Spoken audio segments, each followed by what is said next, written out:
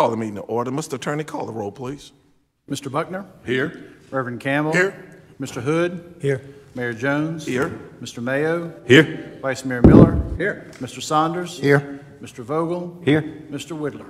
Here. We have our invocation by Councilman Larry Campbell, followed by a pledge of allegiance. If everyone would please stand. Could we all bow our heads, please?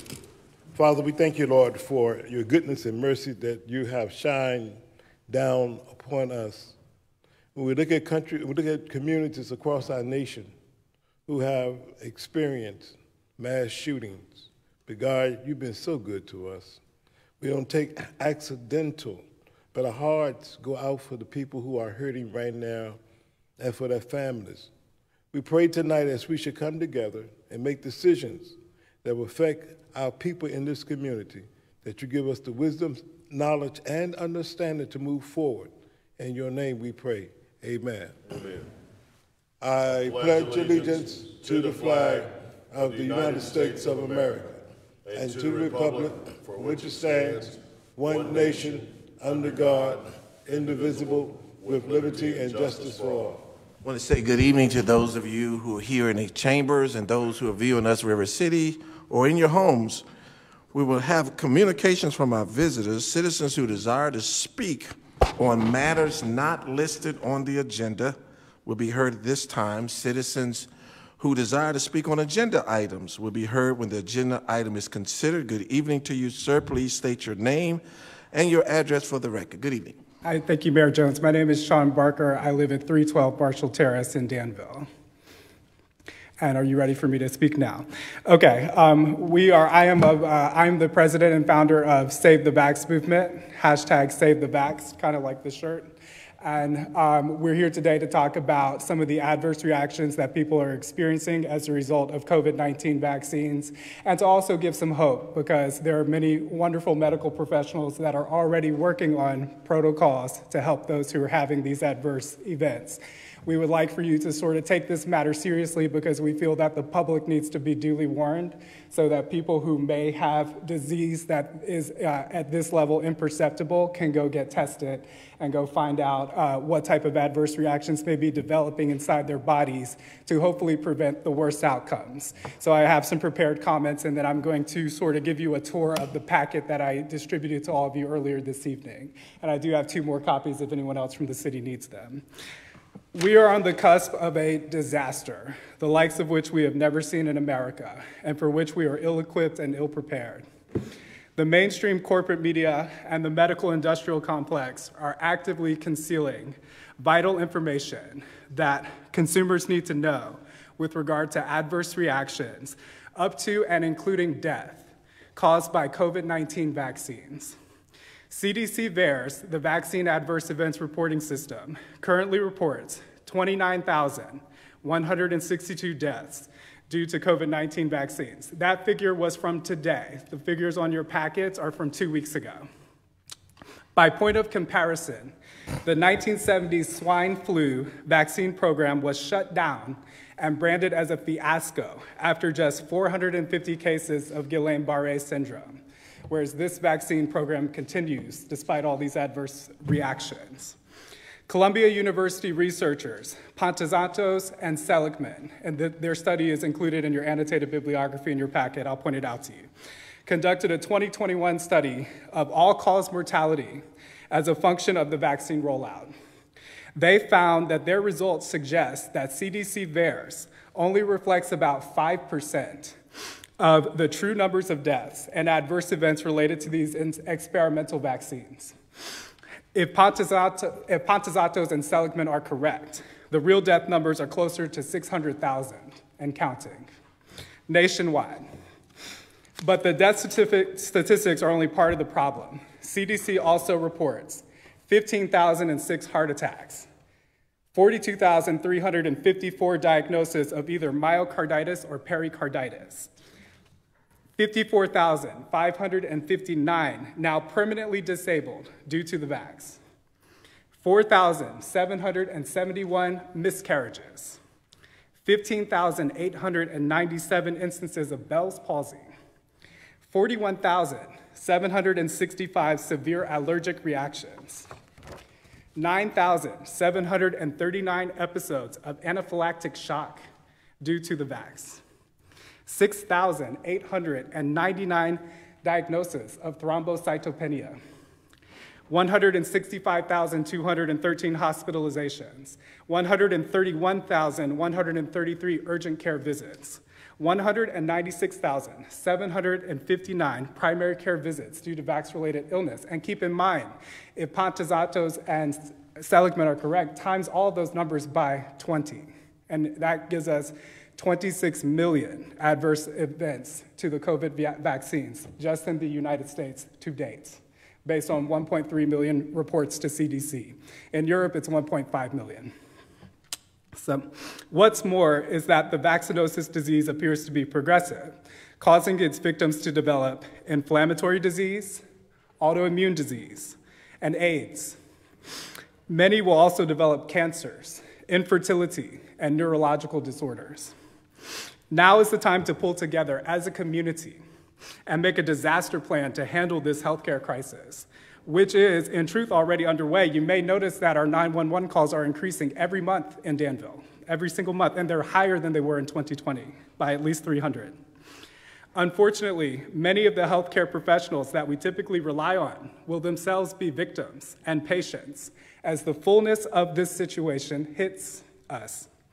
We already have vaccine detox protocols, and some of the best medical minds on the planet are developing remedies to help the vaxxed. What we need now is real leadership, your leadership. Your time is up. I'll give you about 20 more seconds to sum it all up. Well, sir, I'm speaking on behalf of an organization, so that means I get 10 minutes according to the Ask website. the organization to please stand. Will your members to please stand? Mr. Attorney, give them 5 more minutes, please. Okay. Thank you. Somebody have a seat. Thank you. We need someone to step up and be the hero here. We need one of you guys to step up and be a hero here. In your packet, I have included a list of resources for the vaxxed, a list of community education events to give you all and the public opportunities to learn more, the Singaporean protocol for vaccine detox, the FLCCCA post-vaccination protocol, and a 17-page annotated bibliography of 41 scientific sources, most of which are peer-reviewed and some of which are preprint, that demonstrate the toxicity of the vax. I look forward to meeting with all of you in the near future to further educate you about the importance of this issue and assisting with developing solutions for our beloved community. And I do believe there are solutions. I do believe there's hope. But people have to intervene early in order to prevent the worst outcomes. So I wanted to tell you what's in the packet. This is a printout of openvaers.com. This data comes directly from CDC, but it's compiled in a user-friendly way. And the handwritten URL is how you can go back and check it. I personally, Save the Vax Movement, we fact-check this website about once a month to make sure that they're being accurate. And we compare them to data directly from CDC, wonder.cdc.gov. I personally do the fact-check. The next page is, this is also from Open VAERS, and this shows you, this chart right here shows you. VAERS has been around since 1990. These are all the deaths reported to VAERS as a function of year, total VAERS for all vaccines. And if you look at that page, you see 2021 and 2022, it went out of the water. These are already the deadliest vaccines in human history, already. This is a list of resources, most of which I personally wrote. And it's I have 4 DVAX manuals already, so with protocols on how to detox the vaccine and how to fix the issue. And I also have some recorded classes that I put on Rumble so that people can follow along at home and figure out how to do it. The next page is a list of our community education events. Our community education events will start in August and September, and you can see we're going to do DVAX classes to teach people how to detox the vax, and we're going to handle every aspect of this issue and do a full lecture on how we got into this mess and how we can get out of it. So I would hope to see some, if not all of you there. The next page is the Singaporean protocol for vaccine detox. This was developed by a group of doctors in Singapore, and it came to us by way of Joel Brown and Robert O. Young. This is the Frontline Critical COVID Care Alliance's I Recover post-vaccine treatment protocol. So this one is the one that we're going to distribute to local healthcare providers because it's the most conceptually accessible to the current medical paradigm, and it includes a lot of prescriptions that they will recognize. So we're going to distribute that to local healthcare providers to give them a heads up on what to look for this. The next 2 pages these are the ones I most want you guys to read. As local legislators, what can you do to help? So what we want now is for people to be aware of this. We want a letter sent out to the public to warn them of the dangers and encouraging them to seek attention to test for the different things that they can test for. But we also would like to see studies. We want our local population to be studied to see what percentage of people are having these bad adverse reactions so that we can know exactly what we're dealing with as a community. And then the next thing is an annotated bibliography that I personally wrote with 41 scientific studies, including one hyperlinked bibliography of 1,011 peer-reviewed studies that all point toward vax toxicity, and I did my best to choose the most important ones. And finally, I have a page for ways for you guys to contact us, but we will be following up with an email, and we hope that you guys may advocate so that we can come and give you our full presentation, because we feel it's very important that you all, as our local leaders and as our local legislators, know everything that we know about this so that you can respond appropriately. And if you all have questions for me, I'd be more than happy to take them. I want to thank you and your colleagues for being here. Stand up one more time. We met you all earlier. We appreciate you all being here tonight. Thank you so much. Any questions? None at all. Thank you again. Thank you so much. Take care. We're still in communications. Any citizen who desires to speak on matters not listed on the agenda will be heard at this time. Citizens who desire to speak, please state your name, your address for the record, and good evening to you, ma'am. Good evening. My name is Candy Edwards. I'm from Youth in Positive Action. I wanted to Just give those to the city manager or city attorney and go to the microphone so our audience can hear you. Okay, thank you. I'm so sorry. That's okay. That's okay. Always a little bit nervous. I'm That's new all with right. this. Once again, I've come to y'all. I want to invite all of y'all. Tyler Perry is presenting one of his plays that's going to be in Danville at the end of July. I've handed out flyers, so I would like to invite all of you to please attend, to come. It's called Sanctified. It's going to be on July 30th. And also in October, at the behest of the mayor, he gave me some suggestions to adjust something that I did for the second flyer. And I made those adjustments for you, Mayor, for the youth to attend. Did you adjust them for me or did you adjust them for you? I just, at your suggestion, you brought it to good. my attention, so I adjusted it. It's the cancer event that I hold each year. And this year I'm bringing Keith Washington, Marvin Gaye's sister. I just want to let the city of Danville know that Tyler Perry is looking at us, and I just want to invite y'all to please come out and support. I'm inviting all of you to come because this is something wonderful that Tyler Perry is doing in the city of Danville. I appreciate y'all. I really want to support. Once again, my name is Candy Edwards. I am the CEO and founder of Youth in Positive Action. If you have any questions, you can call me. I'm open. Brian has been so wonderful and gracious to help me.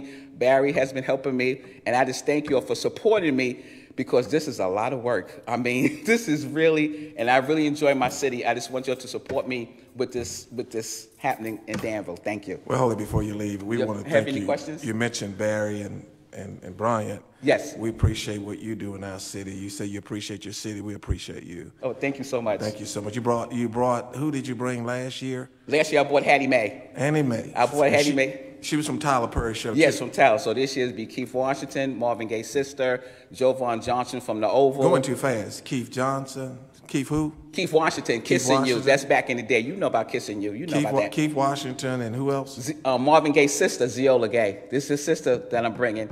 And Jovan Johnson will be back again. And two other, they said they tried to make it for Tyler Perry. They just want to show the support and let Danville know that we watching you. Well, give your name and your contact information again so persons who want to reach out to you can. All right, thank you so much. Give your name and your I'm sorry. contact It's information Candy again. Edwards, Youth in Positive Action. My number is on the flyer. It's 434-203-4295. My email is youthinpositiveaction@yahoo.com. Well, good. Thank you so much for what you're doing in our community. All right, thank you. We're still in citizens who desire to speak on matters not listed on the agenda will be heard at this time. Anyone else desire to speak, please come forward and state your name and your address for the record, and good evening to you, sir. Good evening, everyone. My name You is can Alex. lift that up if you want to. That sounds good. My name is Alex Hatwick. I live at 524 West Main Street. I moved back here. I'm a 2014 graduate of Averett University. Moved back here in October of last year. Currently work over at the Institute. Love it here. Very happy to be back. Love what you guys are doing. I lived here in 2009. I live here now, and it's way better than 2009. This place is... Say that again? It's amazing. I lived here right after the mill took off, and to see the turnaround has been Councilman Vogel is amazing. going to give you a Comeback City T-shirt. Keep talking like you Yes, talk. sir. So anyway, in the fall of 2020, I purchased some land through you guys, actually, in this chamber. And I keep the grass cut, and I sort of have been working to keep it in good shape. I've done a whole lot of tree work with just sort of like a ladder and a bow saw, just kind of trying to get things to where they need to be. I do have, this is at the intersection of Stokes Street and Risen Street. This is at that intersection. It is the northwest corner of the street. I do have a couple of trees that are overhanging the power lines, and I don't really know who to talk to about that. I'm also experiencing a whole lot of litter and illegal dumping, specifically tires, on that property. And I was just kind of curious to see, first of all, what a city council meeting looks like, and happy to see it. It looks really good. And what I can do to help, and maybe what you could do to help me. Well, first of all, I'm sure every council member is thinking what I'm about to say. Welcome home. Thank you, sir. Welcome home. We Happy to be appreciate here. you being. We're trying to bring our young people back home, and I like the way you gave the litany of how you came back, Yes, sir. and you're engaged and you're involved in your city. On that podium is a card. If you look on that card, to the city manager, to your right, to your left, right, they're sitting. Those two guys right there. That's city manager Ken Larkin and deputy city manager Earl Reynolds. I think you gave it a lot. I saw them over there writing down as you were talking. They will help you. And at the same time, I hope you spend time with them learning more about what your legislative body does, because we're very impressive, young man. And thank you so much for being here tonight. Thank you, sir. Happy to be back. Thank you. We're still in communication. Anyone who desires to speak on any item that's not on the agenda may come forward at this time. Anyone who desires to speak on any item not on the agenda may come forward at this time. Under the consent agenda, I open the public hearing. Any citizen who desires to speak on any item on the consent agenda may come forward at this time. Any citizen who desires to speak on any item under the consent agenda may come forward at this time. I close the public hearing. Council, what's your pleasure? Councilman Buckner. Mayor, I'd like to make a motion that we approve the consent agenda, items A through E. Is there a second? Second. Second by Councilman Campbell. Discussion of the motion. Discussion of the motion. Yes, so I got Councilman Whittle. Sure.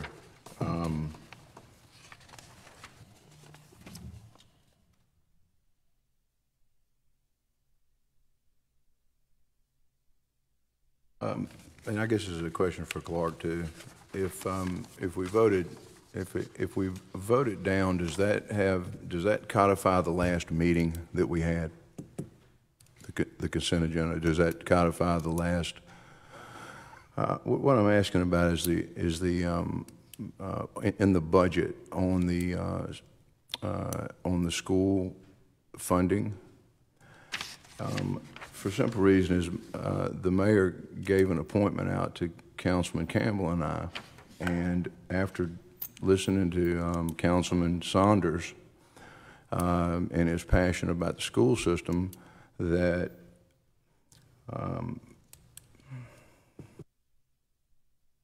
we need to be able to work with the school system as diligently as possible. My concern is that, or my statement is that it would be easier for us to work for them if we could fund them as we went on. And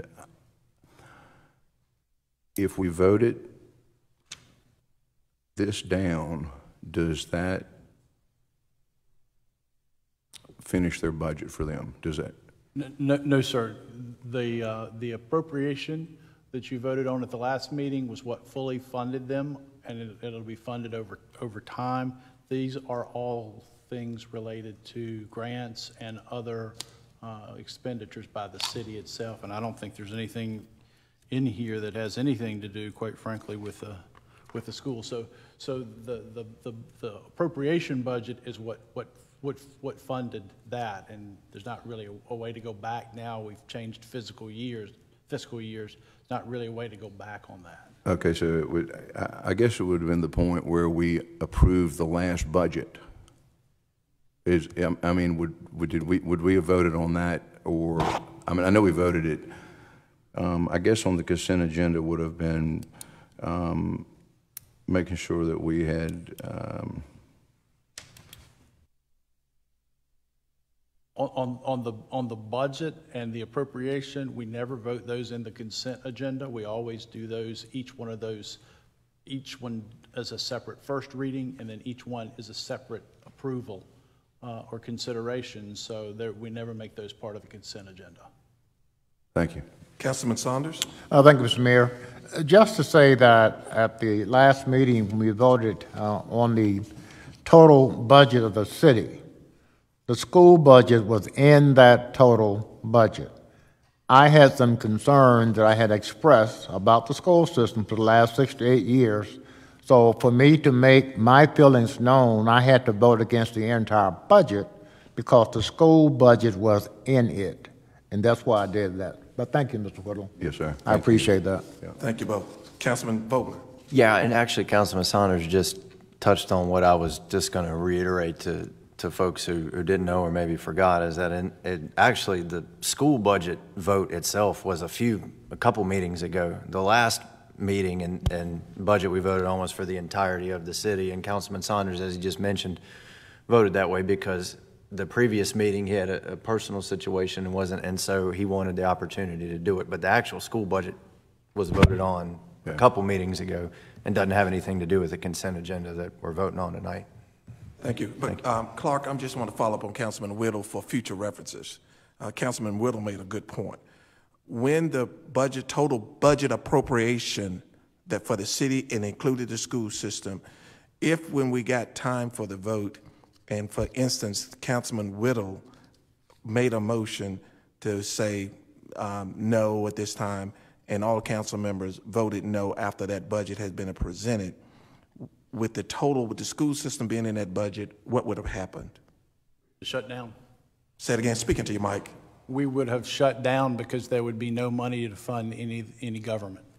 And Ken, what was the timeline, to Councilman Whittle's point, when we do our final budget appropriation, if by chance the total budget appropriation would not have passed, if you can ditto and add to what Clark is saying, and Councilman Whittle, thank you for future references for bringing it up, because I didn't think about that. If it doesn't pass the night of a regular scheduled council meeting, then typically, and it's not happened as long as I've been here, but typically what other jurisdictions have had to do is call a special meeting before June 30th or on June 30th, for example, and try to adopt a budget that everyone can agree to at that point. So basically, we have plenty of time. We adopt the total budget, and I don't mean to ride on this because it's a good point. We adopt our budget the middle of June before the 30th. It gives us more time. Yes, there's an option there, so there's time to, if you can't get enough votes, then you had time to work out whatever differences there might be. Is there, Councilman Saunders? Thank you, Mr. Mayor. To Mr. Whitfield and to Mr. Manager, I think the school system get funds from the states other than the city. The city put in about $22 million, okay, general and capital appropriation. What is the total school budget? 54 million, 60 million, do we know? Yes, if off the top of my head, I think it's in that range. In the range? Yeah, just what you said, yes. Okay, so Mr. Whitfield, make sure that I'm clear, if City Council did not put the 20 million into that 50-some million budget, you said the school was shut down? Well, the question, as I understood it, is if council did not pass the appropriation measure, that would shut down. You have a certain minimum that you're required by law to give, and the state would require you to do that. Just as a matter, and just in passing, and I'm sure Mr. Saunders will remember this. Since I've been city attorney, that's happened twice, where the appropriation and what everybody did is went back and worked the numbers, kind of agreed on the numbers, and then we've had a special meeting called as late as like June 29th, which is cutting it close because the fiscal year starts July 1st. And if you don't have a budget on July 1st, there's no money to pay anybody, and everything shuts down. Councilman Saunders, back to you. Well, yes, I don't want to relive anything. Education is the city's #1 priority. And I said that. That was a quote. But there were some people associated with the schools who didn't seem to believe that. And I was just concerned about it because we said it for years. We had a retreat. We voted on it. And I asked several questions, and I didn't get satisfactory response. And my concern, I know Mr. Vogel used the word personal, but my concern goes back 6 to 8 years. And I've been trying. And so in order for me, first to thine own self be true, for me to deal with that, I voted my conscience. And my conscience is still clear. And yes, education is the #1 priority in our school system, and I certainly wish the best for our children and their families. Thank you, Mr. Mayor. Thank you. So back to you, Councilman Whittle. Just how much is that, Clark, that we have to fund? What is the minimum we have to fund the that's school correct. system? Let me put it this way. Ken, we're giving the school system what at this time? It's about 23 million for operations. 23 million. Is that in kind also, sir? Is that in kind also? No, it's all cash. So what's the total with the So the 23 million, Councilman Campbell, let me get mad at Councilman Whittle's question. 23 million, then I'm coming to you, Council. 23 million. What does the state say we have to fund? What do we have to fund, Ken? Clark? There is a formula, and I just don't have it off the top of my head. I'm sorry. So about 15, 16. Councilman Campbell, what was your question again? What is the total figure with the in-kind services, sir? I'm not sure. We partner on various things, but I don't know if we've quantified any value to You the partners. explained to the citizens what I'm talking about in reference to in-kind and cash. Well, so we have an operational budget. We also provide capital funds each year. So, and then we have to pay debt service. So are you talking about one of those categories? Let's take capital. Let's take capital because that's, or carryover funds. If you add the carryover funds to, that we allow them to hold, add that to that. Well, that varies every year, but we don't anticipate there being much this year, but $2 million in capital is what was in the budget for the current year. And then I forget exactly how much in debt service, but it's a few $1 million in debt service payments that we make every year. So we give 23 million plus add that, what you just added. 2 million for. And then add the 1% sales tax, what that is going to bring in. The 1% sales tax, I believe, was going to bring in like $115 to $120 million. Good. Something like that. Well, Councilman Whittle, go back to you. So, and it's good to get this figured out now because this, we're going to do everything we can to get with the school board and with the superintendent to help and lift it up, whatever we can do. But we're a bit powerless because they're their own elected officials, and I just need to know all the parameters that this council stays in when it comes 12 months from now. Thank you. I'm glad you asked your question. I'm coming to you, Councilman Vogler, because going forward, Ken and Larry and Madison, thank you both for serving again. I think it's very important that before we get to the final adoption of the budget next year in June, that if there is some discussions to what our attorney said, they had to go in special session, I'm hoping that those conversations could take place way before it comes time for us. But Councilman Vogler. Yeah, and a great discussion. I just want to make sure for those who are watching at home, because they don't have the agenda in front of them like we do, and they're probably tuning in wondering, we're talking a lot about schools and what's going on and what we're about to vote on. What we're about to vote on in the consent agenda, it's a couple grants from DRF, and then another budget appropriation ordinance from Virginia Tourism Cooperation, and then the minutes from the last meeting. So that's what we're about to vote on. But the conversation about the schools is great. I just want to make sure somebody's not tuning in and thinking we're having a vote about school budgets and all these kind of things, because that's not in the consent agenda. So. Also, if you're tuning in, you may have missed the question from a council member. The question on the floor from a council member was from Councilman Whittle, if you're just tuning in regards of the final adoption of the budget, a school board budget, the total budget, which we approved at the last minute, and his question was, Councilman Saunders. I think, Mr. Mayor, that was one of the main points that I've been talking about for 3 to 5 years now, asking for a 3-year plan, or 5 years, but at least 3. That way, we will know 3 years in a row what we commit to the schools, and we don't have to have all these debates. And I asked for the plan and didn't get it, and kept asking for it and didn't get it. We would not be having this discussion right now if we had that plan. We would have known, the schools would have known what they're going to get the next year, the year after that. Simple question. What do you need for the next 3 years? So when we vote 2 years from now or 4 years from now, we knew 2 years in advance and 4 years in advance. To me, it makes sense. You have all the numbers, What do you need? So we can plan. Thank you, Mr. Mayor. Mr. Attorney, call the roll, please. Mr. Buckner? Aye. Reverend Campbell? Aye.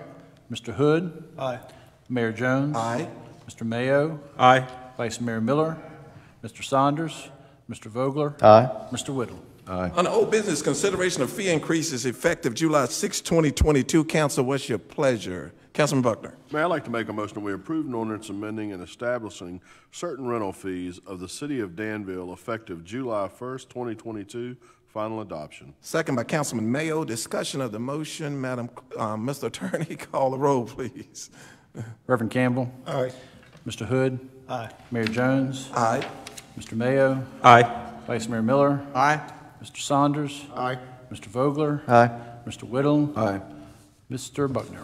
Aye. Under new business, consideration of amending the zoning ordinance of the City of Danville regarding outdoor lighting and illumination regulations. I open the public hearing. Anyone desire to speak on this agenda item may come forward at this time. Anyone who desires to speak on this agenda item may come forward at this time. I close the public hearing. Council, what's your pleasure? Councilman Buckner. Mayor, I'd like to make a motion that we approve an ordinance repealing, replacing, and reordaining Article 15 entitled Outdoor Lighting and Illumination Regulations of Chapter 41 entitled Zoning Ordinance of the Code of the City of Danville, Virginia, 1986, as amended. Second by Councilman Whittle. Discussion of the motion. Councilman Vogler. Yeah, who will come up and answer questions about this? All right, I'll give you a second. I looked through the packet and I think I got a pretty good grip on what all this is, but can you give us the condensed version of what this means for folks? Is it making it easier? Is it making it harder? What's the short version of it? The short version is technology went faster than the zoning code could. When the zoning code was written, you were still using incandescent light bulbs, halogen, and other things. And now everything's LED. So none of the numbers that we had matched the actual outputs. We had things in wattages that a 60-watt LED versus a 60-watt incandescent are completely different. So our zoning code actually allowed overlighting of properties and sometimes required overlighting. So we've just changed this to be more energy efficient and match what's currently out there. Thank you. Anyone else? Mr. Attorney, call the roll, please. Mr. Hood? Aye. Mayor Jones? Aye. Mr. Mayo? Aye. Vice Mayor Miller? Aye. Mr. Saunders? Mr. Vogler? Aye. Mr. Whittle? Aye. Mr. Buckner? Aye. Reverend Campbell? Aye. Consideration of a special use permit at 726 Temple Avenue. I open the public hearing. Anyone desires to speak on this agenda item may come forward at this time. Anyone desire to speak on this agenda item may come forward this time. I close the public hearing. Councilman Vogler. Yes, Mayor, I move we adopt an ordinance granting special use permit application PZ22-106 filed by Stephen Decker for a duplex residential dwelling as allowed by Zoning Code Article 3E, entitled OTR, Old Town Residential District, Section C, entitled Uses by Special Permit, Item 2 at 726 Temple Avenue, parcel ID number 24611. Second by Councilman Mayo. Discussion of the motion. Madam, Mr. Attorney, let me just pause and let everyone know that our clerk is with her family, Sue, and we're praying for you, Sue. If you can tell, I miss you because I keep calling Mr. Attorney, Madam Clerk. Mr. Attorney, call the roll, please. Mayor Jones. Aye. Mr. Mayo. Aye. Vice Mayor Miller. Mr. Saunders. Mr. Vogler. Aye. Mr. Whittle. Aye. Mr. Buckner. Aye. Reverend Campbell. Aye. Mr. Hood. Aye. Consideration of rezoning property on North Main Street. I open a public hearing. Anyone desires to speak on this agenda item may come forward at this time. Anyone desires to speak on this agenda item may come forward this time. I close the public hearing. Councilman Campbell. Mr. Mayor, I move for adopting the ordinance approving and authorizing the rezoning of a 0.069 acre portion of the property on North Main Street, parcel number 53608 and 60497 from Light Economic Development Industrial LED-1 to Highway Retail Commercial HR-C. Second by Councilman Buckner. Discussion of the motion. Mr. Attorney, call the roll, please. Mr. Mayo. Aye. Vice Mayor Miller. Aye. Mr. Saunders. Mr. Vogler. Aye. Mr. Whittle. Aye. Mr. Buckner. Aye. Reverend Campbell. Aye. Mr. Hood. Aye. Mayor Jones. Aye. Consideration of approving the Mass Transit Equal Employment Opportunity Plan. Councilman Campbell. Mr. Mayor, I move for considering appropriating the resolution authorizing the city manager to approve Danville Transit Equal Employment Opportunity Plan. Second by Councilman Buckner. Discussion of the motion. Can someone help me out with that, please? Someone can Just help tell me what it Councilman is. Whittle. I can start while our transportation director comes up, but according to, I believe it's federal requirements, if we have more than 50 employees within transit, we're required to have one of these plans. Councilman Saunders. Thank you, Mr. Mayor. So, Mr. Manager, with regard to the EEO plan, the Transportation Department is one department of the city. Does the city have this overall EEO policy? We don't have one as comprehensive as this. We have some policies related to it, but nothing as comprehensive as what's being required for the transit because we get federal funds for the transit system, and they're over 50 employees, or at least 50 employees within transit. So we have an option in terms of whether we adopt one or not? You don't have, well, in order to accept federal funds for the transit system, you don't have an option. They'll just not give us the funds for the transit system. But as far as citywide, we have no requirement to do one as comprehensive as the one that is being required for the transit system. And not a debate tonight, Mr. Mayor, but Mr. Manager, can you help me understand why we don't have a citywide EEO plan? Not tonight, but at some point, some information on that, because federal governs state and local and everything else, and I was just not aware of the fact that we didn't have a local EEO plan. We do have policies, but we don't have one as comprehensive as what is being required here. But we do have policies related to it, but I can give you more detail. Thank you, sir. Yep. Mark wants to. Yeah, one reason is that we have to track, as part of this plan, we have to track every individual that files an application. If you can imagine doing that for thousands and thousands of applications, it would be extremely administratively heavy. So anybody that's promoted, anybody that goes through training, anybody that's fired, anybody that's receives disciplinary action, it all has to be tracked with respect to minority, with respect to the protected groups that are identified in the council letter. It's a lot of monitoring. Mr. Mayor, just one follow-up. Mr. Manager, we get grants from the states a lot of times. We get supplemental grants from the federal as well. We have local departments and different, et cetera. So if they're matched with federal funds, do we still need an EEO plan if they're matched with federal funds? Some local, some state, and some federal. So we're working through some of that. It seems like it's a new thing that's come down recently. So that as we've been getting some grants, I've been asked, at least on one more occasion, to either certify that there are less than 50 employees within that work unit or more, and if, depending on what the answer is, we'd have to put together an EEO plan as comprehensive as the one for transit, or not. So it really, it seems to be something that is new that we're working our way through, but I can certainly get you more information on it. It's probably, it's pretty complicated. Okay. We're trying to figure it out. All right. Last comment, Mr. Mayor. The world is changing, and with the change, a lot of federal resources are being made available in all 50 states, and quite frankly, outside the United States, but in all 50 states. And if Danville is eligible to receive some funds to meet some need that we have, I certainly hope that we have what the federal government said we need to get that money, because things are changing, and we're going to need a whole lot more than we have now. Thank you, sir. Thank you so much, Mark. Thank you, Manager. Thank you, Mark. Mr. Attorney, call the roll, please. Vice Mayor Miller? Aye. Mr. Saunders? Aye. Mr. Vogler? Aye. Mr. Whittle? Aye. Mr. Buckner? Aye. Reverend Campbell? Aye. Mr. Hood? Aye. Mayor Jones? Aye. Mr. Mayo?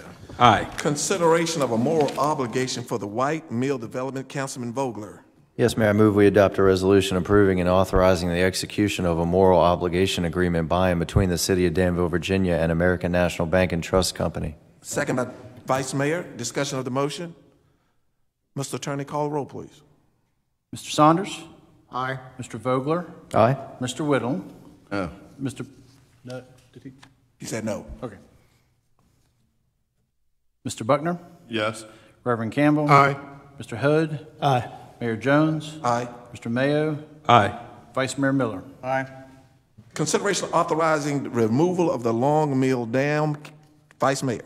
Yes, Mr. Mayor, I'd like to have a resolution authorizing removal of the Long Mill Dam located in the Dan River adjacent to the YMCA. Second by Councilman Mayo.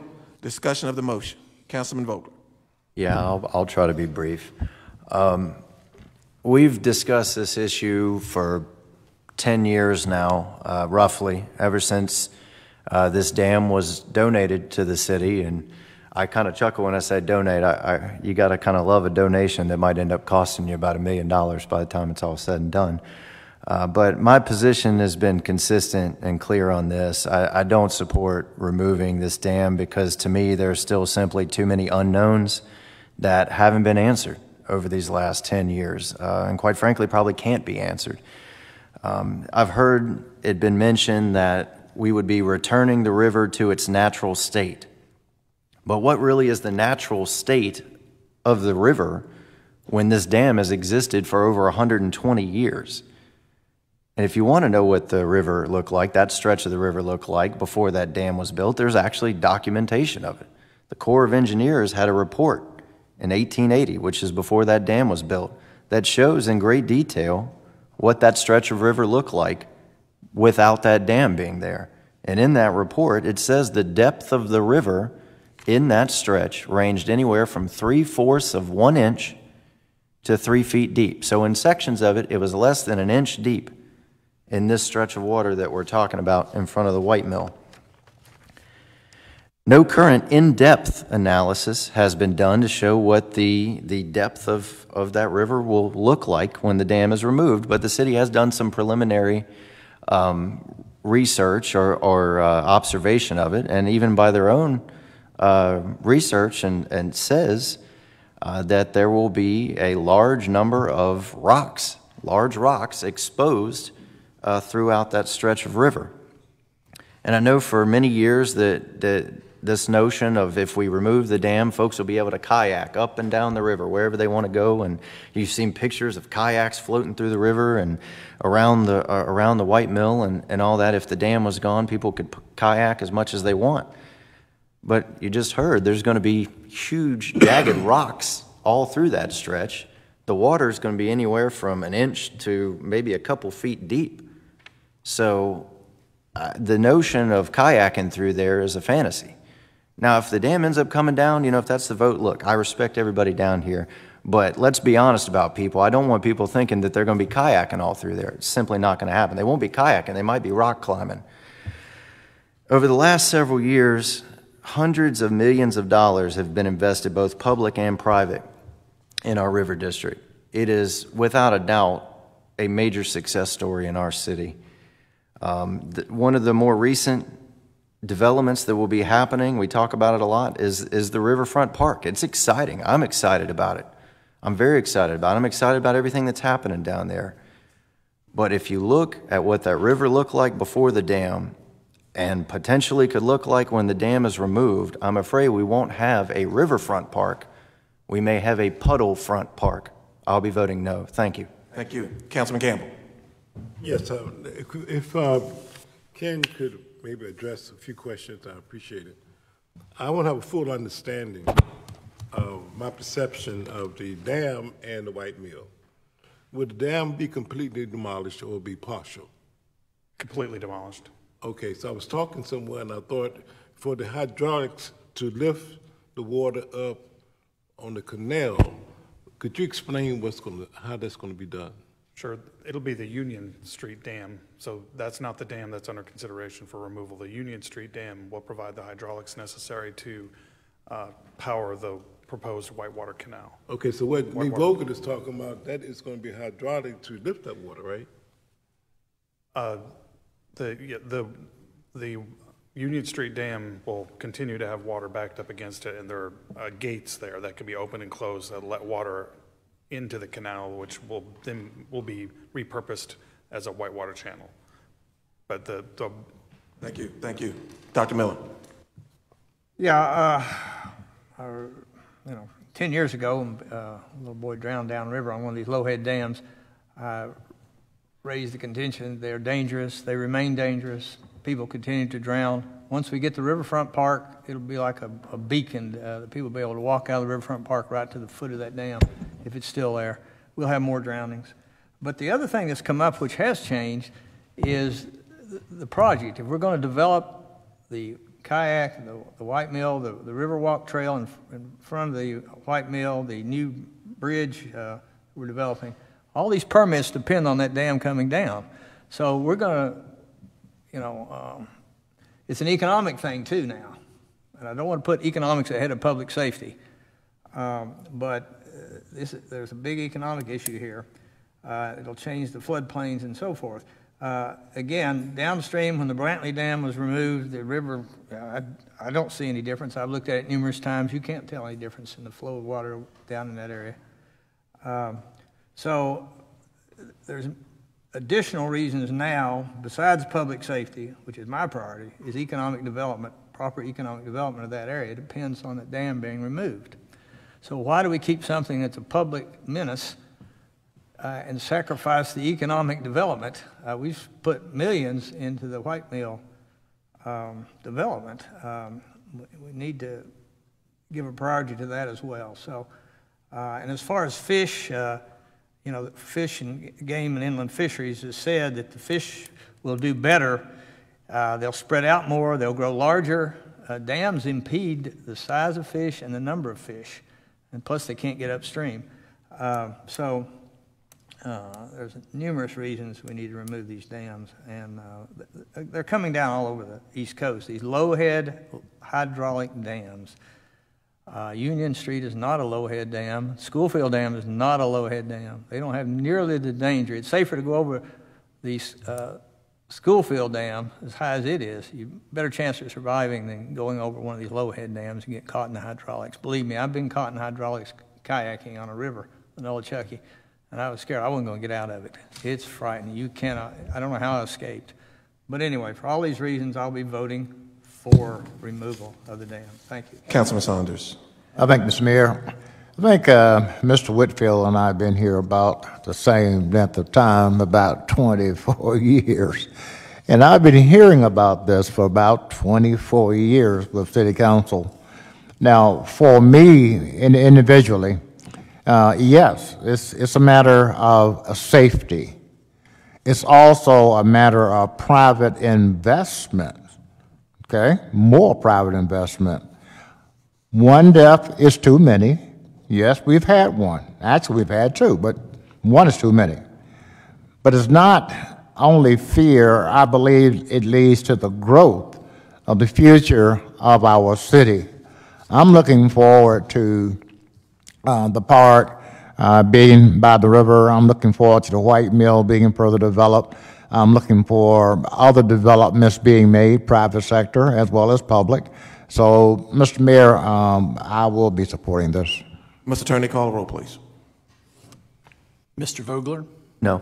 Mr. Whittle? Mr. Buckner? No. Reverend Campbell? Aye. Mr. Hood? Yes. Mayor Jones? Yes. Mr. Mayo? Yes. Vice Mayor Miller? Yes. Mr. Saunders? Yes. Under County item 7-2. Councilman Buck, you had a question? Oh, on item G, consideration of amending the fiscal year 2023 budget appropriation ordinance for tobacco revitalization funds for construction of a shell building in Cyber Park. Councilman Buckner.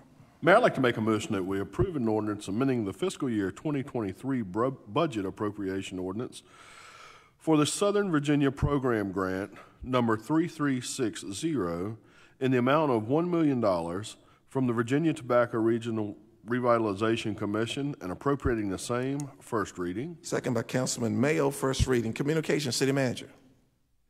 I have nothing this evening. Thank you, Mr. Mayor. Thank you, sir. Deputy City Manager. Thank you, sir. City Attorney. Nothing this evening, Mr. Mayor. We call the roll, please. Mr. Whittle? Yeah, so that's all I got tonight. Thank you. Thank you. Mr. Buckner? Yeah, I'd like to say a big congratulations to Britton Beltrain. She's a local girl who's making a big name for herself in the world of bare knuckle boxing. She fought last weekend and won down in Florida, Orlando, Florida. Well, I'm sorry, not Orlando. Somewhere down there in Florida. Did a great job. She very well represented Danville. Every time she comes out and enters the ring, she mentions Danville, and she's we're just very happy for her and congratulate her on all her success. Her and her husband. Her husband is Joey Beltram, who was the MMA heavyweight champion for several years, and they train right here in Danville at Lux Boxing Gym right there on Main Street. I also got this in an email today. I'm sure I'm going to cut some of you guys off with this, but it's my turn. So, museum at the Danville Museum of Fine Arts and History. Museum Meets Margarita fundraiser. So it's Margaritaville fundraiser, and that's July 16th from 5 to 8 p.m. You can reach out to the museum or anybody you know that may be on the board at the museum for tickets. It's $40 in advance and $50 at the gate. There's music, silent auction, food, door prizes, and it's all kind of stuff. It's a great event for a great organization, and that's July 16th from 5 to 8 p.m. Mr. Manager, I'd also like to thank you and all of our staff for an absolutely phenomenal evening last night. Everybody in this room today has heard from their constituents last night and all day. And if you were anywhere near the River District last night, you could hear the cheers and the clapping and the laughter and the buzz that was just going on around here. And as a city councilman, and as well, not as a city councilman, as a Danvillian, that made me very, very, very happy and very proud to know that folks around here are enjoying themselves right here in our city. And I won't take Mr. Mayor's thunder, but he was telling a story earlier about some folks he met, and people are watching, man. As Councilman Saunders has told me since day one, man, the world is watching. People are watching, and they're paying attention to what we're doing here. And thank you guys so much for the amazing night that you put on for everybody. Bill, stand up. Let us give you another hand. Stand up, Bill. I know you don't want to, but stand up. Just give him another hand. Back to you, Mr. Attorney. Reverend Campbell? I have to pick it back off of you. Last night was just exceptional. The fireworks was something else. And I really did enjoy it. And Mr. Mayor had my father out last night. He just got excited. So I was just blessed. And Don't get too excited. we see the atmosphere. It's something good in the atmosphere. That's called good quality of life. Yeah. So we are very appreciative of where we are in Danville. and where we are moving toward in the future. Yesterday, I had a glorious experience to go by ACE, Youth Enhancement Program by our dear brother and Councilman Brian Hood. I was very impressed, and I hope that he will talk about it tonight a little bit. I'm not going to steal your thunder, but he has some young people there and all different ages, and I'm just so proud of what you're doing. Just wanted to say that. Now, Mr. Mayor, before I shut up, you know, with Councilman Willard hitting on the schools and myself, I see that Kenny Lewis is doing a special program this summer where it's called 6 Books Summer Reading Program. And in order for us to move up on that scale, we have to enhance our reading within our youth. It takes a village. It takes us coming together. And each child, they're asking them to read 6 books, and you can pick it up from 52 different reading sites, tutorial program by Kenny Lewis.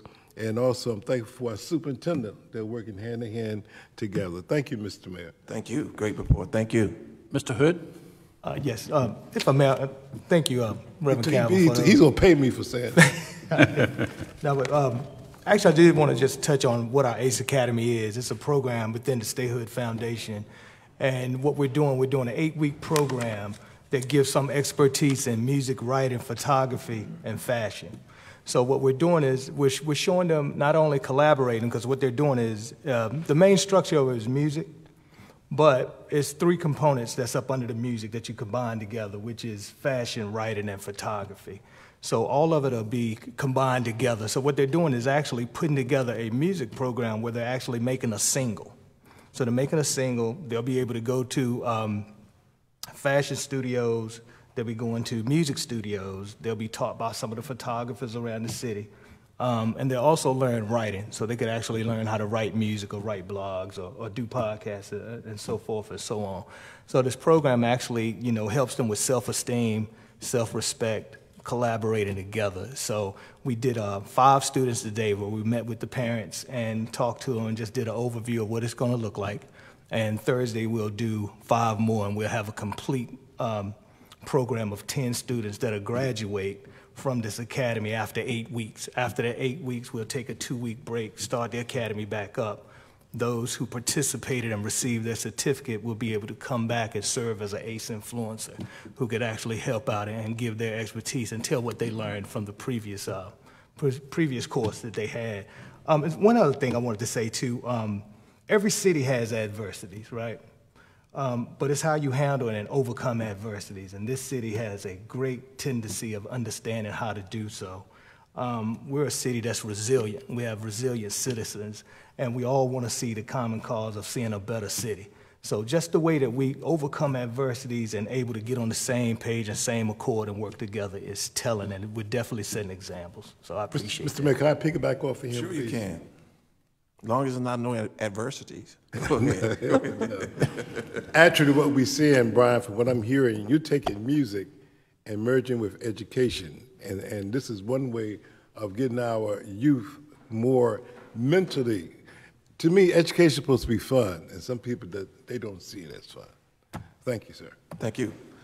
Mr. Attorney? Mr. Mayo? Thank you.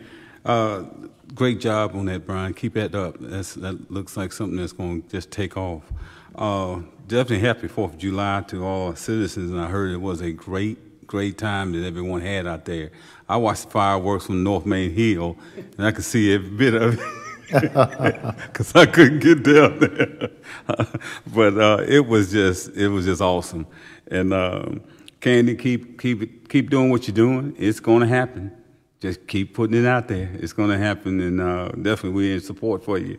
And I want to get a shout out to one of our former ball players, J.C. Cheney, who's doing his first youth basketball camp over at GW. Went over there, had a chance to talk to the kids and share some thoughts with them, and they were a bunch of them. So he deserves a lot of credit, and he has some former players, C.J. Boxdale and Justin Reynolds, and a lot of other guys who were former ball players around here. But that's what it's all about when you're trying to keep things and going, keep our youth involved and keep them going for the summer. And I definitely want to give a shout out and a welcome to our new president at Danville Community College, Dr. Jerry Wallace. Thank you. Vice Mayor Miller? Yeah, just a question to the city manager. You know, there's about 6 or 8 people who have come to me in the last couple of weeks, and I hear, sure all of you have heard this, that Caesars is going to buy the mall and start a casino there. And he gave me a good answer why they can't do that. Can you just... So it's my understanding that the referendum included an actual address. So when the citizens voted to approve a casino, it was at a specific address, which is on West Main Street.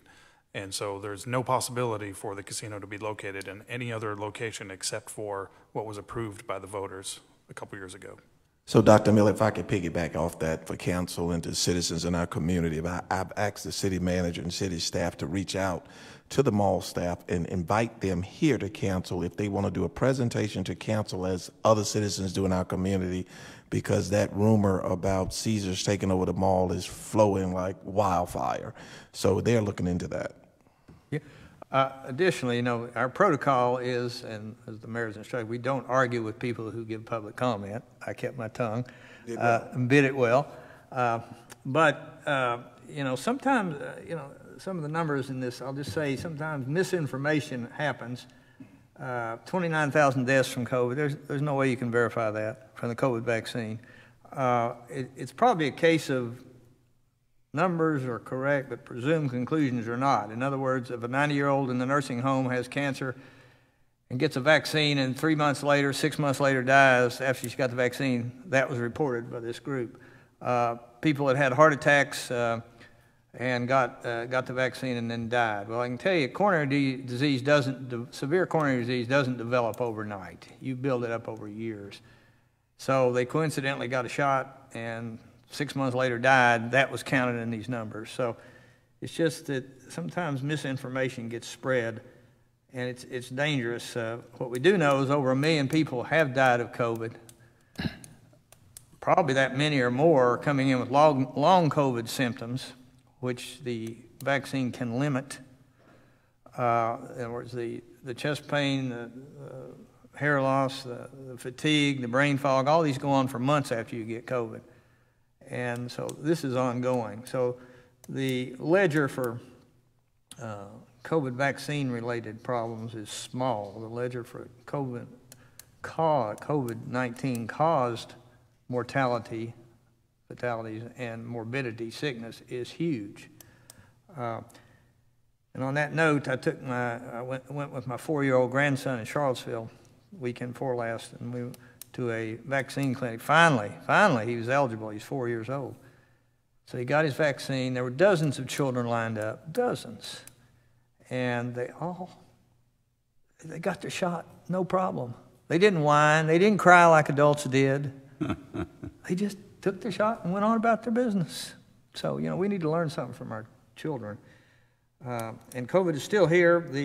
I got 2 calls, one yesterday and another today. My patients are in Myrtle Beach requesting the oral treatments. There are treatments now once you get COVID, oral medications you can use to limit the disease. So take advantage of those. But they went down to the beach, got exposed, and they're sick with COVID. So it's still happening. And I heard it. We were on a call just before Department of Medicine call just before I came here to the hospital, and there's been an uptick again in number of COVID cases, and we expect an uptick after the 4th of July, a surge from that. Hopefully it won't be a very big surge. So be safe. Thank you. Mr. Saunders? Thank you, Mr. Mayor. You know, like most people, you know, I too believe in prayer. And if you look at our world, and if you look at, well, the world, to include the United States, obviously, it's a lot going on. It is a lot going on. You know, you have your violence, you have your mental illness, you have so much going on, and that it's really time to pray. You know, and I think about our public service, our workers, our firefighters, our volunteer life-saving crew, our police officers. When something happens, we run from it. They run to it, right in the middle of it. And I tell you, I pray for them every day and their families, because law enforcement officers, police officers, and others, all public safety workers, couldn't do what they do, okay? If They did not believe in it and have the commitment to do that. So I thank you very, very much. Let me also say to Mr. Hurd, you're about the quietest man all over the city and so public. I mean, I hear your name all the time. You're everywhere. And thank you for what you do. And to our staff, God, we have a great city. We have a wonderful city. And like all of you, I follow the news nationwide. I look at cities, small, large, medium, etc., and look at Danville. I am so proud of our city. I am so proud of the people who live here. I really am. I am a lover of people. I don't care where they are, and I pray for them, okay? So as long as we can just get along, we don't have to agree on everything. Because when two people see everything the same way, one of them's not necessary. We learn from different opinions, okay? So let's keep that going. And finally, and thank you, Mr. Buckner, the museum is owned by the city. And Margaritaville is a fundraiser for them to operate. And I've been there several times. It's a wonderful occasion. And guess what? I have tickets. So if anybody want to go, let me know. Thank you, Mr. Mayor. Thank you. Mr. Vogler? Yeah, I got a handful of things. I'm going to try to run through them real quick. They're all positive things. First of all is that sign-ups and registration is going on right now through August 5th for youth football and cheerleading in the city of Danville. And I want to bring attention to that. I might talk about it probably every meeting between now and then, but youth football and cheerleading, ages 5 to 12. If you're interested in signing up, it is a wonderful, wonderful program. Councilman Mayo and I talk a whole lot, about my son Kingston. He's involved in just about every sport you can think of, but I just love going out there and watching these young men and with cheerleading young women and just all of them coming together and working hard. And I'm a big advocate for youth sports. I know from my own life what it does for you. So for those watching, at home and those out here in the audience, if you have a child between the age of 5 and 12, even, if they don't think they're a football player, it's about going out and having fun and being around other kids and learning life lessons. And so if you're interested whatsoever, you can call the phone number 434-799-5214. It's 434-799-5214, or you can sign up online. And I know Mark Aaron will probably do a great job on River City TV pushing information to keep getting that out in front of people, and I'll do my best too. But youth football and cheerleading sign-ups going on right now, and my son will be out there. His team won a championship last year. He told me today he's ready to run it back, so they want to win it again. But I want to see a whole bunch of kids out there, and it's just so awesome. And speaking of football and youth sports, this last week, Kingston was a part of, and I got to see, gosh, it was 100+ kids, and I don't know how many, a lot of kids out there for Travis Tarpley's football camp. Travis does an awesome job. He's been doing it for several years now. Makes it available to kids for free, but that's done through sponsors and so many people, one of which was Councilman Hood. I know you were a sponsor of it. Thank you for that. And just, again, to see young folks, and I think a week or two before that, the Edmonds family did their camp. Another great camp we went out there for. Buddy Curry has got his coming up. So just, a lot of great opportunities for young folks to get involved in youth sports and just come together and have fun. And so please take advantage of these things. And I want to thank Travis again for what he's done and continues to do. It was an awesome camp for those young folks. This past weekend, as others have already mentioned, what an awesome weekend in the city of Danville. As I mentioned, Friday night I was at the football camp. Saturday night we were at the Otterbots game. We were at the game Saturday night, then we went again Sunday night, the firework night. They were sold out Sunday night, almost 2,600 people, jam-packed fireworks. It was great.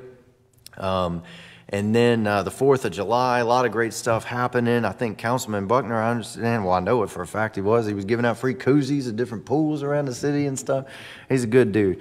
And, the fireworks and everything happening downtown was just awesome. My family and I, we were down there, we were watching them.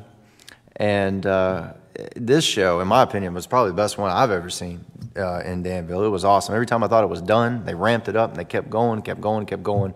Just a really, really great thing. And so hats off to all the folks who made that happen. The fireworks show was incredible. Lastly, there was an article in the paper a week or so ago, and it was really good, and I'm just going to touch on it briefly, but if you get a chance, look it up and read it. It was talking about, and we're all familiar with, the price of gasoline and how it's impacting everybody, and it was talking about how it's impacting the government in Pittsylvania County and how their gas bill has doubled this year. And it contrasted that by saying the city's gasoline bill, the city government, Public Works and all that, has actually barely increased because the city buys their gasoline and long-term contracts with set rates.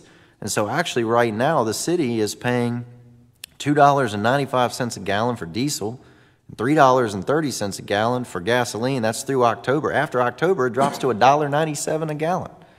And that's a credit to Rick and just everybody, Ken, your whole team. I want to hats off to you. I mean, that is saving the taxpayers, gosh, I don't know how much money. And it is a credit to the hard work that goes in from our city staff looking out for the taxpayers. And again, after October, they're paying $1.97 a gallon for gasoline. Compare that to what we're paying. The city is doing a very good job, and so thank you all so much. We have an amazing staff full of hard-working, top-notch city employees, and I'm grateful to have each and every one of you. Thank you. Thank you. Lee just led a leeway, Ken, for me to ask you to come to the podium talking about an amazing staff, introduce two of our new staff members. One of the, Ken, come on to the podium. We have two new staff members here, and let you introduce. If you two can come forward, please. One beside Bill, please come forward. Department heads to come up as well. Yeah, the department heads come up as well. Lee was talking about the football and all of that stuff. This young man that you see coming, yeah, he's the new guy that Lee's talking about. Let Bill introduce him and yes, talk please about do. Introduce him to our community. Welcome to Danville. And I know we were going to do this in work session, but let the citizens see, since Lee's talking about all that's going on, he's... And I appreciate it too. We've been trying to get the word out about football season. I'd like to introduce Chris Archer. Chris is the division director for youth and adult athletics. Chris has a long history working in Chesapeake with Parks and Recreation Department there. And the last 8 years that he was there, he was specifically working in sports and athletics there. They have a very big program there, a lot of top-notch facilities. We're happy to have Chris here. He's right about a month and has jumped in and like you said, football registration's open, cheerleading's open, and we don't have time to talk. He's busy working all the time, so we're happy to have Chris here. Chris, anything you want to add to that? Welcome. I just appreciate being here and having the opportunity to, to reimagine that. So that's what I'm here for. You're learning. Welcome. Anyone else? I'd like to also introduce our department intern. This is Will Davis. He's finishing up his coursework in Ferrum and has been with us, and we've kind of thrown him right in. He's done everything from working events to the fun wagon to out in the parks. Interesting note I just learned tonight, Will's father worked for Parks and Recreation for many years. And Will's here doing his internship with us. He's doing a great job for us. Will, thank you so much. Anything you want to add, Will? Just happy to have a chance to work where my dad did and carry on, come back and be able to do something for the city that helped shape me when I grew up. So. Outstanding. Thank you so much. Come on up. Don't be shy. Sent you all an email about this over the weekend, but I want to introduce you to the citizens of our community. This is Bart Knuckles. He's our consultant who's going to be helping out with Doug Plachinsky's resignation as of June 30th. Planning needs a little help. So Bart's going to be filling in. He'll probably be here at the next meeting that we'll have, answering questions and everything else, but I wanted him to get a chance to see how everything operates and get a chance to meet everybody. So. Mark, welcome. Well, thank you. Thank you, Mr. Mayor, council members. I appreciate we're looking forward to being here and helping you out. Thank you for the opportunity. Well, thank you. Welcome. Thank you so much. Thanks so much. Thank you. Before you sit down, City Manager, I just want to let our citizens know we have a person who's heading off to Harvard. Harvard. We're very proud of you, Ken. You want to tell us a little bit about that? We're very proud of you. Very proud of you. That I was fortunate enough to be admitted into the Senior Executives in State and Local Government program. That's part of the Kennedy School at Harvard. So it's a 3-week program, and I'll be there for the next 3 weeks after this week. And I'm looking forward to learning all sorts of things. I've looked at the syllabus. I'm going to be reading a lot. At one point I looked at it, I thought, I don't know what I got myself into. But I do want to thank the Danville Regional Foundation that supported my application by funding the program for us. So it was great for them to do that. And my understanding is that Clark Castile, who is in charge of the foundation, he'll be there overlapping doing a different program for one of the weeks that I'm there. So there'll be some Danville supervision amongst each other while we're out of town. So. Well, we're proud of you, very proud of you. I'm sure your family is. So I'll try. That's 3 weeks I get a break. We don't have to be calling each other 4 times a day. Thank you. The young man, Mr. Reynolds, come to the microphone. Come on up to you next. So Earl is going to be filling in while you're out, correct? Earl, this is be the man. That is correct, yes. Earl, we had our graduation. Councilman Saunders and I attended the department's 4th annual Youth Police Academy graduation ceremony.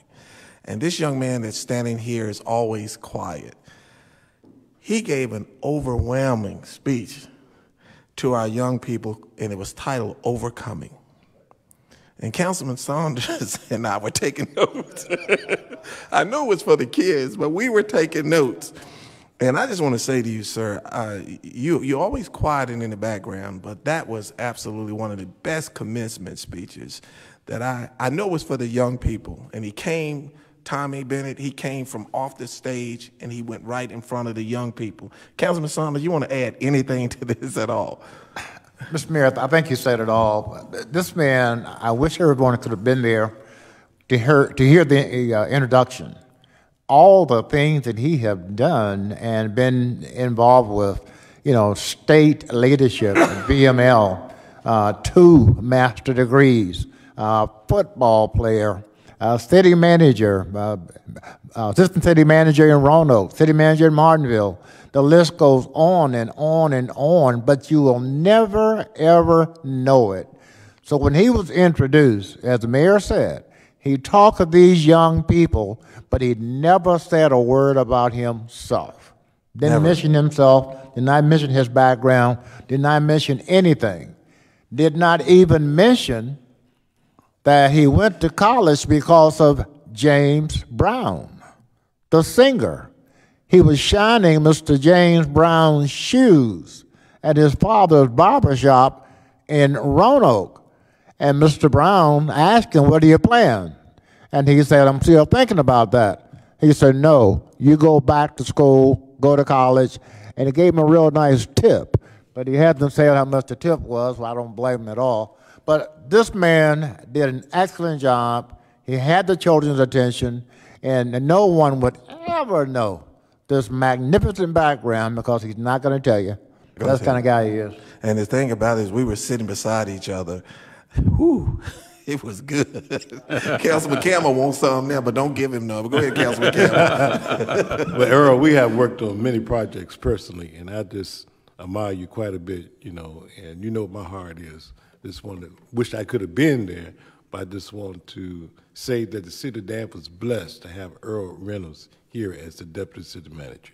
Well, sir, I'm sure Ken has given you the rules that you and I be talking at 4:30 in the morning. And but thank you so much. Let's give him a big hand, please. To all of our police department, and Sylvia Brooks hate to do this because she wants all of the police department to get credit for what took place in our 4th annual Youth Police Academy. It was absolutely phenomenal. To all of the sponsors and to all of those persons who donated, there were people who were donating snacks and drinks and food from our community. We want to thank you all as well. It was a great success. Today I had the opportunity to attend Miss McDuffie, Miss Flora Hughes McDuffie's 100th birthday. It was at the Stratford Inn, and I got there today about 2 o'clock, and this young lady, and I mean young lady, was just so much wisdom she was pouring into me, but to her daughter Diane and Dyron, and you all know Dyron, thank you all so much for letting me be a part of that. Lee hit on it. I was also at North Campus for Travis Tarpley's young people event, and then before that, the Edmonds family, and we were at the Carrington Pavilion with the Edmonds family, and as Lee stated, there's so many things going on in our community with persons getting involved. I thank Councilman Saunders and Councilman Vice Mayor for the times that they serve on the School Education Committee, but Councilman Whittle and Councilman Campbell have opened up the gates running. The education, you're going to be hearing more about education, as Councilman Campbell was stating a few minutes ago about reading. And I know Mildred Richardson, and you all know how Mildred and I are. I know Mildred Richardson was jumping up and down when you was talking about reading. Persons don't realize in our community, our kids are having a hard time reading. And please, please take advantage of these programs. So you're going to be hearing more about education. Councilman Whittle, Councilman Campbell, thank you all so much for what you all have done and what you all are doing. Alex, could you stand up one more time? To have our young adults come back in our community and get as active in our community, and you really touched my heart tonight. I'm sure you touched all council members. And please feel free to come back to your council anytime. Thank you so much. Appreciate you. Thank you. Lastly, there is a lot of back-to-school events that we will be attending. On this coming Saturday, there is a group of young adults, I understand, that's going to be having a conversation at Antonio Fitzgerald's church. There are back-to-school drives. Thank you to everyone who's trying to help us. As Councilman Saunders stated, education is our #1 priority, and whatever you are doing to help us in regards to education, whether it's back-to-school drives, whether it's having a forum to get the parents involved, whatever you're doing, we need your help, and we're so thankful for it. And lastly, Larry, I don't talk about this a lot, but I want to say it tonight to my pastor. I never do this, to Apostle Campbell. I am just so thankful and honored for all that you have bestowed into me. I don't talk about him a lot because, in the words of Larry Campbell, Larry always steals my thunder. But tonight, I just want to take our time to say to Bishop Campbell, I was there, many of you all know, my entire life. I was at Bible Way. And Larry and I, we grew up fighting in the sand and everything else. No, we have a wonderful relationship and always have. But when Larry mentioned Councilman Saunders, I wanted to say something last meeting when you talked about at Movement Bank and all the 45 years or 47 years he's been in Movement Bank. Yesterday, someone said to me, I got a call, and they said, can you talk? I said, sure. And they said, I want to talk about the GOAT. And you know what came on my mind. And I said, what do you mean you want to talk about the GOAT? And they said, they want to talk about the spiritual leader, the greatest of all time, Apostle Campbell. And they talked about this speaking on this past Sunday. And it touched Larry, the city. He really touched this city. And so we must say, Apostle Campbell, if you're watching, we appreciate you and all that you're doing and all that you will be doing. And on this note, we are adjourned.